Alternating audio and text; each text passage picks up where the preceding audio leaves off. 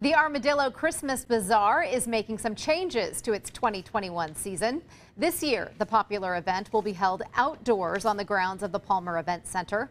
It is being reduced to 3 days this year from December 17th through the 19th. They're trying to create a safe, family-friendly art scene. You can shop more than 100 artists, plus there will be live music. Single-day tickets are $10. They're available at the door, or you can buy them online starting today at armadillobazaar.com/tickets. Children 12 and under get in free.